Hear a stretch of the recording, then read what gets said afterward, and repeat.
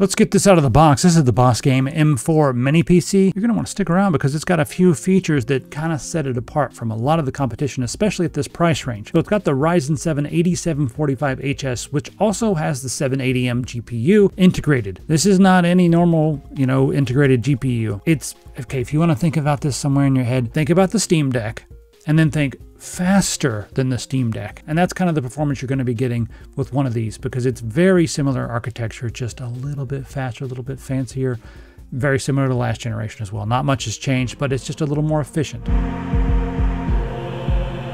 I use OEM keys for a few different reasons. This is the price you're going to pay for Windows 11 Pro if you get a retail key. Let's check those prices on whokeys.com. $30, we can do better. Put in TS25, click apply. There we go, $23.22. You got Windows 11 Pro and Home. Same with Windows 10 Pro and Home. We now have LTSC versions. This version of Windows 10 will give you security updates until 2032. And it doesn't come with any bloat or AI nonsense, no Copilot, no recall. The same for Windows 11. The LTSC editions are volume licenses, usually acquired in the same way you would get an OEM key, and I made a video on where these keys come from. I'll link that below. So if you have any qualms about using a volume license key, then just grab one of the regular keys. I don't, they work, and so I'm gonna grab one. And we have two flavors of Office. If you're sick of paying that monthly subscription, well, you can get yourself an offline version of Office 2019 or Office 2016. Let's go ahead and check out with our copy of Windows 11 Pro.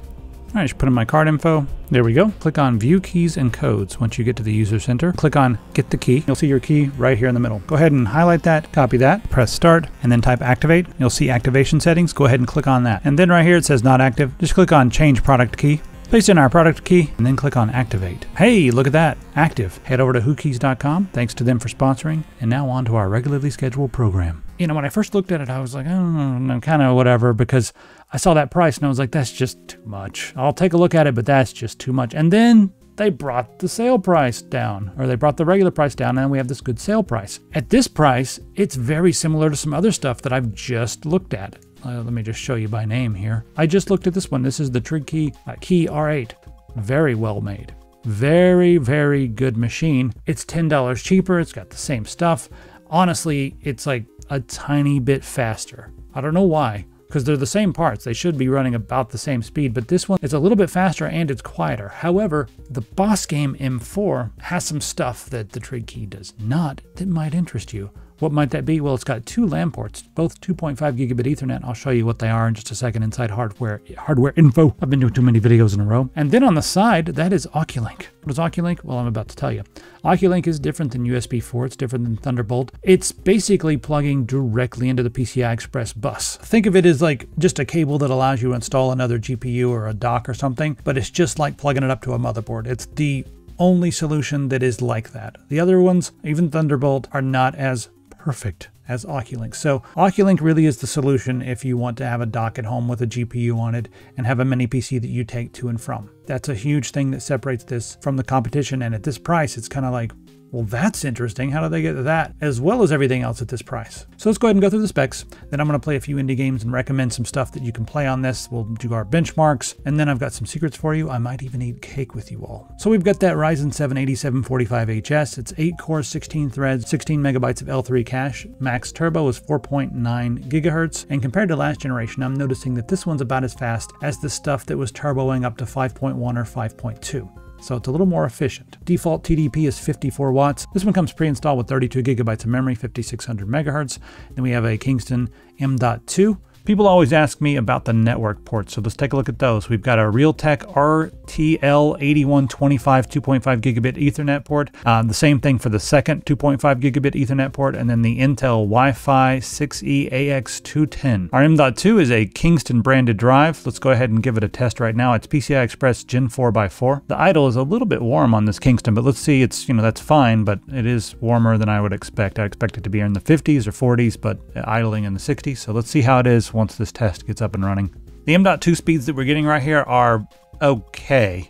Max out at 72, so the temperatures are completely fine. Just the idle, it's fine, I guess. I would expect it to be down into the 50s a little bit, especially with that thermal pad, but sure. Not much difference between the idle and the full-on, max load.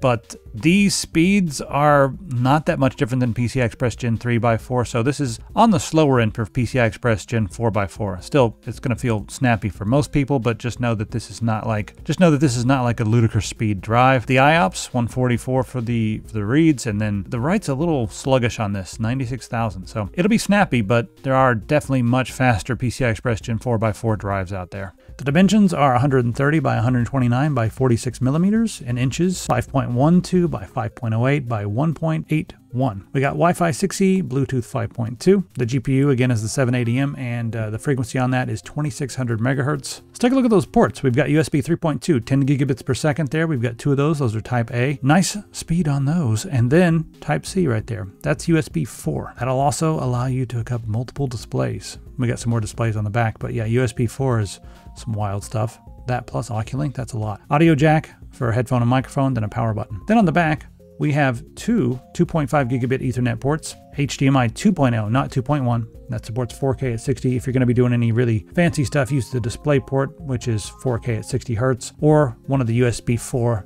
Those are on the front. So if you're going to be hooking up a bunch, you might want to mount this behind your monitor or something, which you can do. You can, it's got a Visa mount, so you can mount it on the back of your monitor and then just plug up as many things as you want to. Also, we have USB 2.0, 2 of those for all your peripherals if you prefer. Let's get it naked. So we've got 2 layers of protection right here. The first, just a standard bottom case. It's all plastic. And then you get underneath the hood, and we have a half plastic, half metal thing going on here. We've got a metal heat shield that's going to go right on top of your M.2. Then there's a fan, but it's another little tray that you have to pull out. And then we have access underneath the hood. And you can see we've got an M.2 on the top there. It's the Kingston I was telling you about. Then your Wi-Fi is just beside that. And on top of that is another PCI Express Gen 4x4 slot. And below that we have 2 sticks of RAM already installed, 32 gigabytes in total. And they do have some thermal pads on top. Now there's a fan right there that'll be blowing on those thermal pads, so that should help cool down the RAM that's in the dual channel configuration. Good job there. Notice that this is just pure plastic. It's just hard plastic, that's all. See the Oculink port? It's right up there on the top. So right there, it looks almost like a USB port right there on the side, but that's your Oculink port. All right, now we're gonna play some games and then put it through its paces and just see what it can do.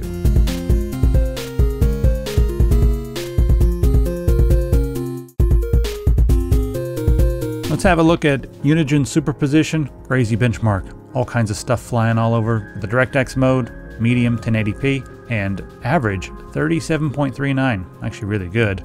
This is extremely demanding. Minimum 31.51, and our overall score is 4,999. Couldn't do 5,000, could we? I'll probably get 5,000 if I run it again, but I ain't gonna do it. All right, Unigine Valley looking pretty good here. 70.5 FPS, a score of 2948, minimum 34.4. Again, this is running at 1080p on the high setting, DirectX 11. One of the fastest I've tested is the Radeon Alloy 9. And as you can see here, that one achieved 74.7. That does have a bigger CPU, but still the 780M. Now, this is a more expensive part, so that's why I wanted to test it. We're only a few FPS behind this one. I know this is a 7 instead of an 8, but it does have more cores, more threads and all that because it's a Ryzen 9.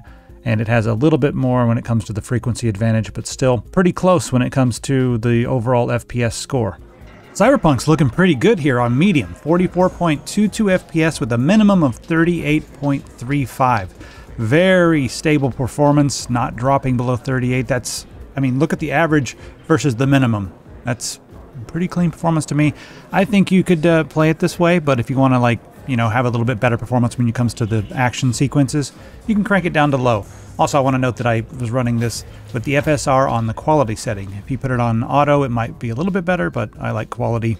It's about as low as I'll go with FSR. All right, so let's try out the low setting, shall we? I want you to behold the low setting. It looks better than most games on medium and high, so I think low is still an extremely viable way to play Cyberpunk. And our average is 51.71 FPS with a minimum of 44, so it's going to feel very smooth while you're playing this game. And remember, this is an RPG first, action game second, so I think it's totally fine to be playing it like this. I would play it on low, just like this. Let's give Baldur's Gate 3 a try. I'm doing medium right now, and yeah, nope, we're gonna have to go with low, I believe.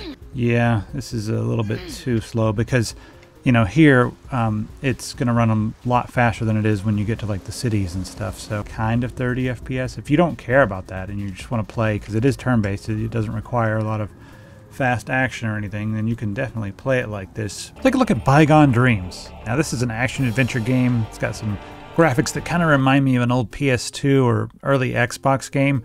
Even the loading screen there looks like, well, maybe like an old Windows XP or maybe even late 90s. Nah, it's too fancy for late 98. So this game's really, they say, designed for a controller, but whatever. Alright, we're going to try medium setting. Apply. Let's see how this looks. I mean, if Ultra looked like that, what does medium look like? I feel like medium looks more correct. Now we're getting like 57 FPS and it feels correct. There we go. Give me that. Give me all these things. What's this? I'll take that too. Give it to me. Medium makes this feel a lot like an old Windows like 98 XP game. I should probably get some stamina, huh? It's getting more fun as I learn how it works. I dodged that. Come on. You can't interrupt your attacks with a dodge, it seems. It's not exactly my kind of game. I'm not nostalgic for these kind of games. I didn't have a PS2 or an Xbox and didn't really play a lot of the third-person action adventure games. I was mostly playing RPGs, and I guess the era that I'm most nostalgic for is like old FPS games and RPGs, but it's pretty cool, so they really want you to use a controller. Anyway, you can check out Bygone Dreams if this hit a few nostalgic notes for you, or, you know, it's your kind of game.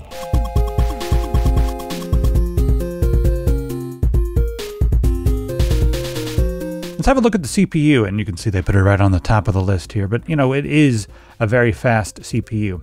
Now, just note that these down here are a few generations old, so if you really want to compare this, do a test on your own with Cinebench R23, see how it stacks up against your current CPU, and see if this mobile CPU is faster than yours. The single core speed, 1715. Looking at the multi-core speed, we've got 15186, and you can see right there where it stacks up. So it's not like an extremely fast CPU, but this, with the combination of the graphics card, are a very fast combination. Looking at Geekbench, our single core score is 2548 and the multi-core is 12749. Scroll down here, you can pause if you want to see any of the specific scores right there, especially Clang. This one got 101.9 Clines. One day I'll look that up and figure out what it means, but I like not knowing. And then over here, OpenCL 26680, and here are the individual scores right there.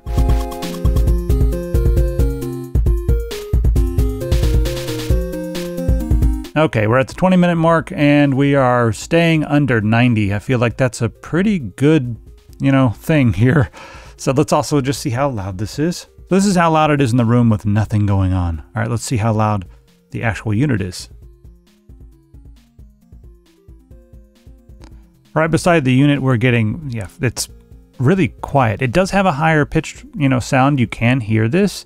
But compared to most mini PCs, I feel like this is one of the quieter units that I've tested. So not only is it staying under 90, which for a mini PC with this much power, I think is really good, but it's also relatively quiet. So there you have it. Now, if you don't need Oculink and you don't want any of the extras and you don't need two, 2.5 gigabit per second Ethernet ports, the Oculink and the dual gigabit Ethernet, if all that kind of stuff is important to you, then the Boss Game is kind of a no-brainer, especially at this price point. Just good stuff. But if you don't care, then I don't know, maybe it's a little bit of a discussion we should have. Anyway, that's the Boss Game M4. It's a good mini PC. I like it, but it's got good parts and they did some good stuff with it. So cheers. So I've got a few things over on Epic Pants I'm getting rid of. Parting with a few things over here. Hey, you want a copy of Windows 98? This is sealed. Sealed in the box. Got one left. I sold a couple and I'm keeping one for myself. Also, the hardware here, all the Fennec stuff, including this beautiful thing right here. Yes, this is on sale right now. Coupon code is Happy Hardware. And everything over here in the hardware section is half price. Well, everything in the Fennec section. So you'll get this for 20 bucks at checkout. I'm just telling everybody here that makes the sale small. That way, everyone who's watching this, you can go over there and grab those deals. Happy Hardware, epicpants.com. I'll see you in the comments.